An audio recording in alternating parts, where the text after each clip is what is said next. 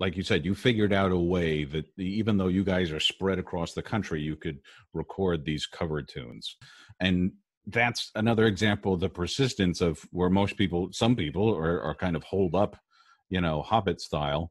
You guys are, still pushing like, okay, how can we do this without endangering anyone, but still keep, pushing ahead for our craft. Yeah. And is that same drive that, was kind of instilled in you at a young age?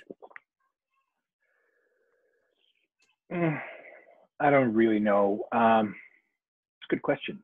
Possibly. I mean, I think I'd have to think about that a little bit longer.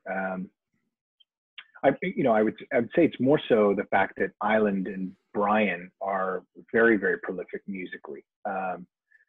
And they really kind of push me. I mean, you had mentioned earlier the ups and downs of Candlebox. I mean, I've gone through 3 drummers and countless guitar players and several bass players.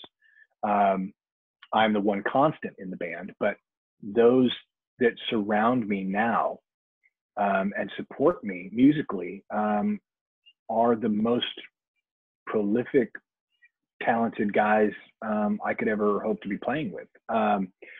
So I think they're the ones that kind of keep me relative, if you will, or relevant and to the music. I mean, they're always sending me stuff. And this whole cover song thing was basically Island's idea.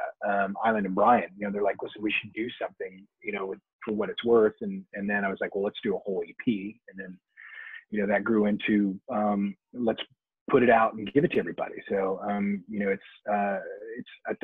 thankful to those guys for, I guess maybe what I'm saying in a roundabout sort of ways. I'm thankful that these musicians that I play with keep me grounded and directed.